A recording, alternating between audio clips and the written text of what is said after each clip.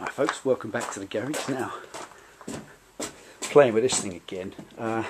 Just been to the pub, had a pint, Sunday lunchtime, come back, just decided I'm getting bored with this. This can, as I explained in the previous video, you can't stubby it because it's got an internally welded, where is it?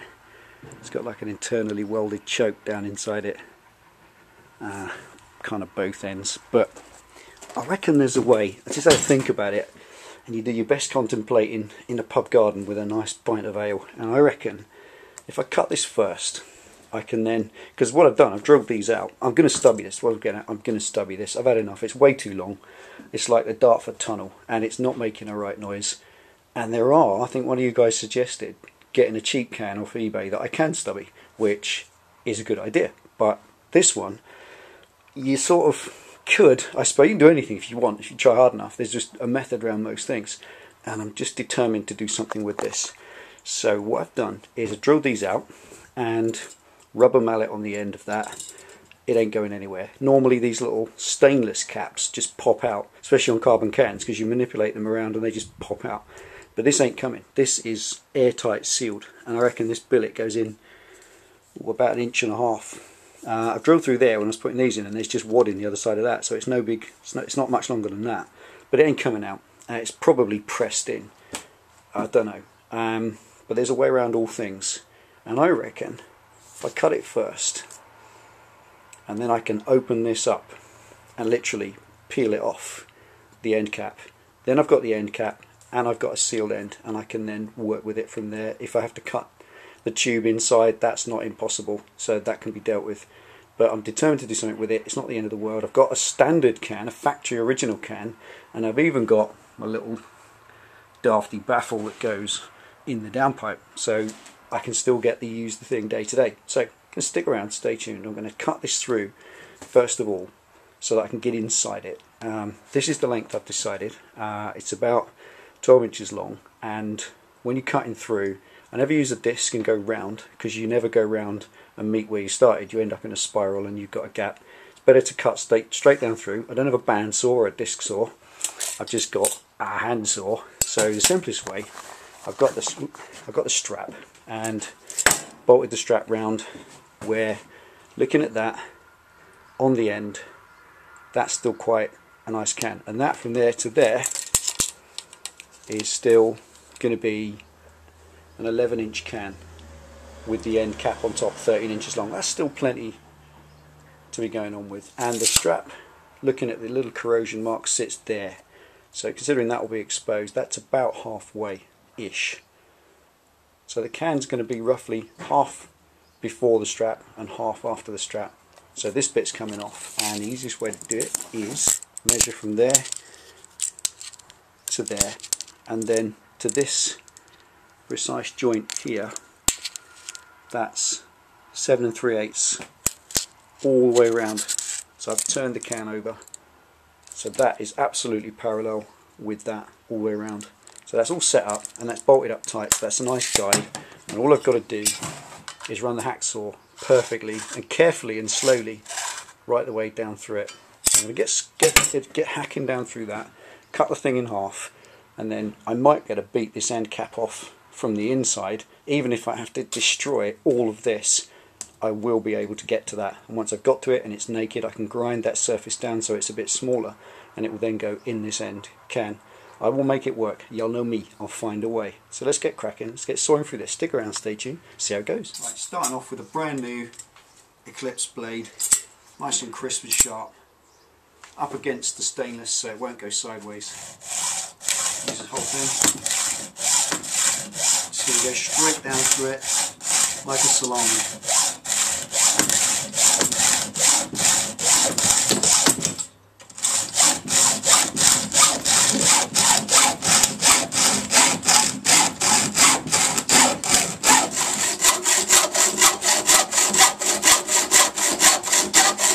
Just feel it now, it's starting to go down through the centre tube.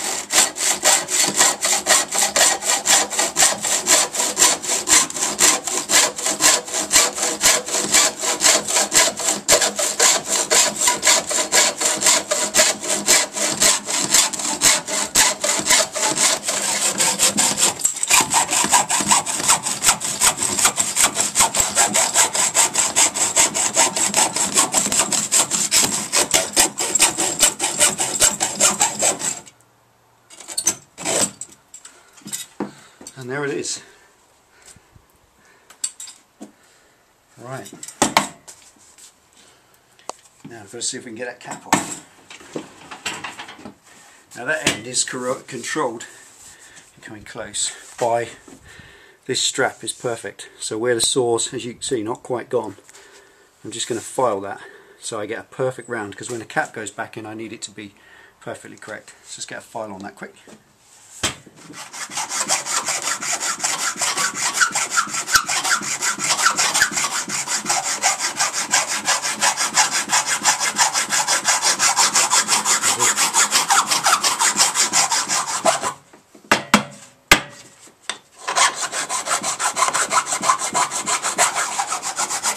Okay, that's got that completely level now. If you've got a carbon can and you want to do this, the trick is to use two big Jubilee clips and put them around it, and they'll hold it in a circle. It won't squash as you saw down through it, because carbon fibre is flexible.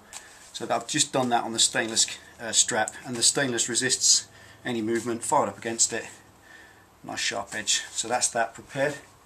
Now got to see if I can get this bit of canage off, get this end cap out. Just going to cut down through there.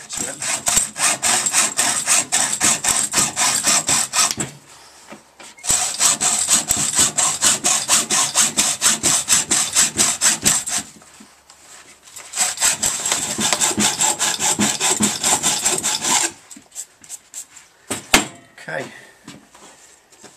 that, and there it is.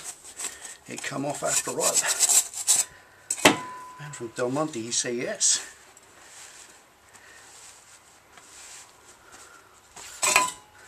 Stanley.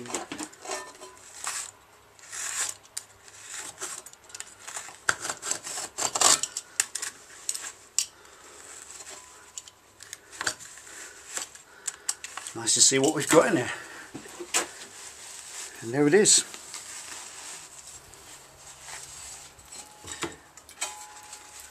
So, okay, it would appear this end cap, which looks like it's billet from the outside, is in fact cast, and really not that simple.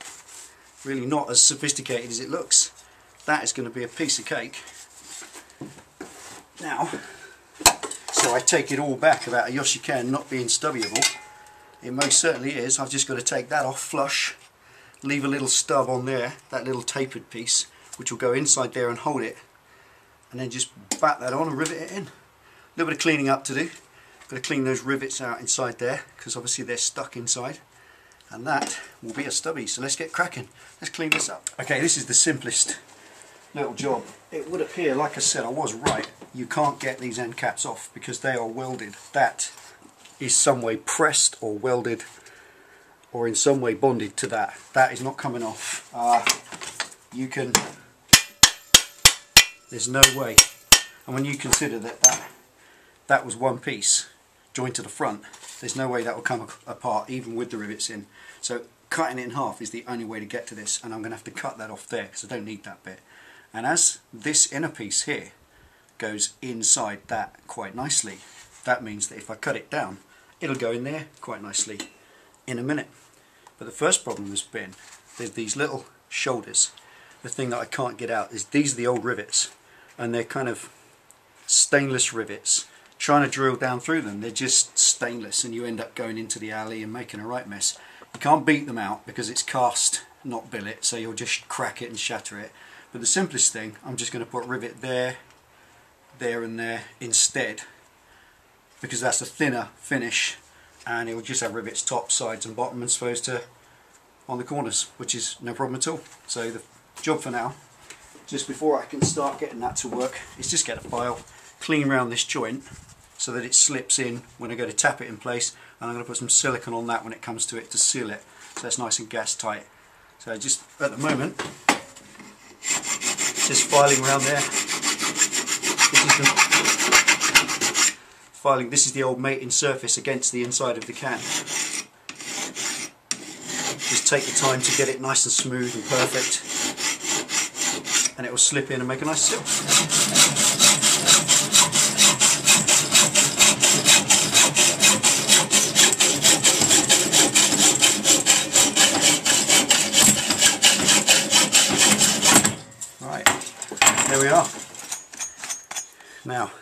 cleaned up around the outside. As I said, I'm not going to use these holes because the old pins are well and truly stuck in there.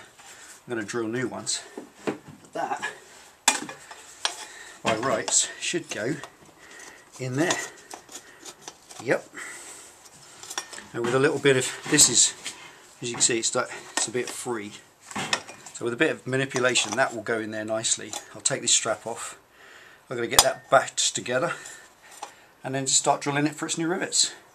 Stick around. And what I've done is had to cut that down with the tin snips because this cap, that's welded in there, and it was right what I said. There's no way you'll get that end cap off of Yoshi. There's no way, because they're welded in to the tube somehow. I have no idea how they do it inside. Maybe that's pressed or pinched on my machine, whatever. It ain't coming off. But once you cut it in half, you can saw it off, and that will now go in there.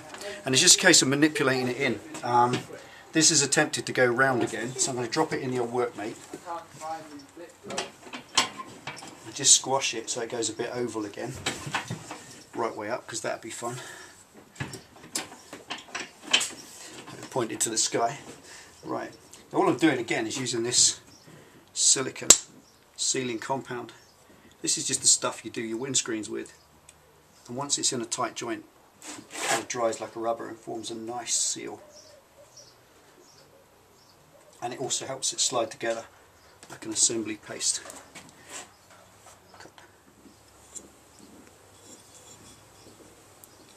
What oozes out, we'll just wipe off. Once it's dry, good catch.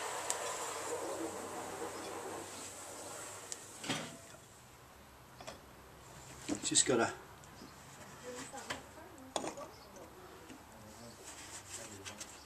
screw that in.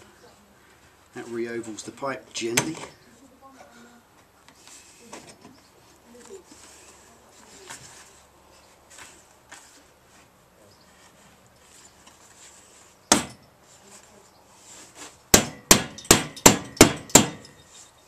Beatage. Now take it out because I don't want to put dents in the side of it.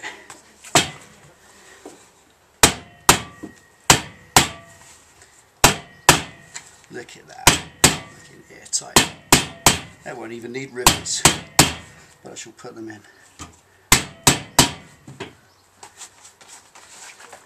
Beaten in. Like I said, this set's like hard rubber, so it will just rub off with the fingers when it's dry. But for now it will give an absolutely airtight seal. Because a gas leak is an obvious MOT fail. We can't have that. Use a rubber mallet, it's quite easy. Just beat it on that corner. That's gone in lovely, absolutely lovely.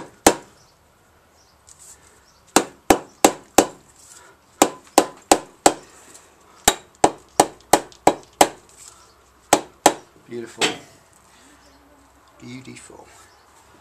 Cloth.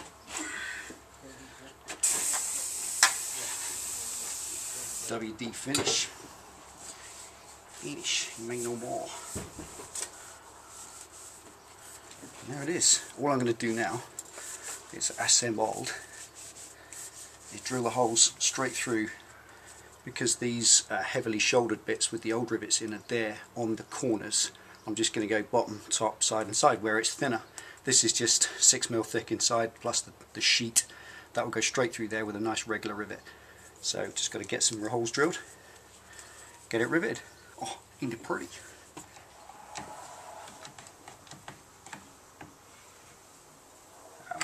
Whatever's best. Okay, little centre punch first. About 6mm in from the outside. There's about ½ inch, I suppose, of shoulder inside that we're drilling straight through. So come in roughly just more than halfway in from that, just over halfway over that shoulder, because I'm only too close to the edge of this sheet. A nice sharp single tap. That's all it takes. Don't go tap tap tap tap tap, because it will jump and you'll end up with 5 centre punches. It's just a tape. Clever. Secure your subject. Don't laugh. It's not funny. Don't laugh at the funny man. Right. So this time, whether I can do it without. There we go. Now all we're doing now is just going down through the sheet and through the billet or cast alley. Make a hole for a rivet.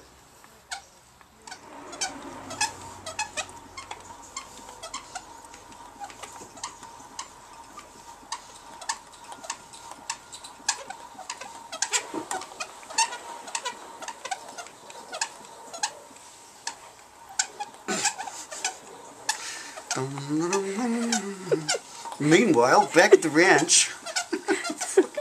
Come on! There's a bloke in Australia going to get a spike in his arse in a minute, sat on the lawn. Sorry! Pop it through the terrorist one's lawn. Sorry, buddy.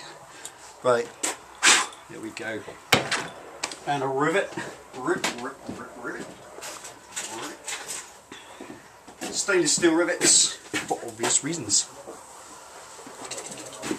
Rivet gun. Rivet in.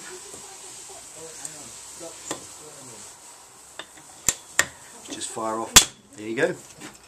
Job good. Right, now that's held top and bottom now. I'm just going to do one in each side, and that's an airtight joint. That's got that silicone all the way around on the inside of this and on the surface of that, so it's a perfectly airtight sealed joint, no leaks.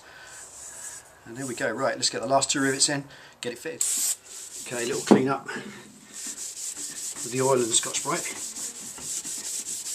Just get all the little marks off it, give it that nice satin sheen again.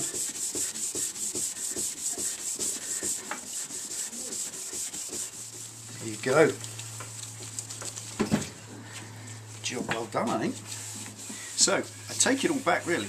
Initially when I look down inside this, there's this big welded choke and there's this one this other end. And there's no way you can just drill out those and then pull the ends off. It just doesn't work. It's not going to happen. You have to cut it and then cut off the outside and weld it, cut the weld on the inside. So it is possible, just a little bit more surgery. And I'm still not sure whether I like stubby cans.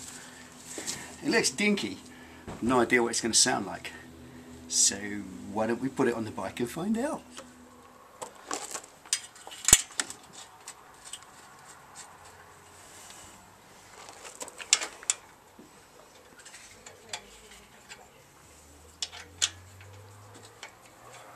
Copper slip on those, it came straight out.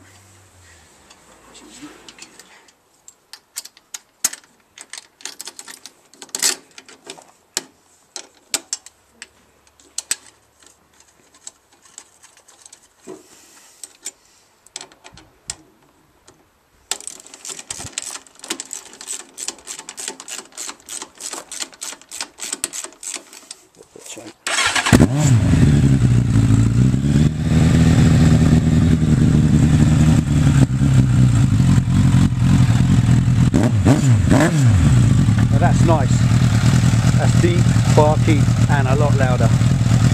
It looks quite good too. Quite like that.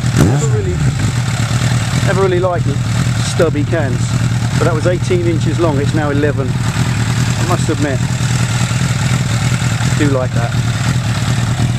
Certainly better than it was.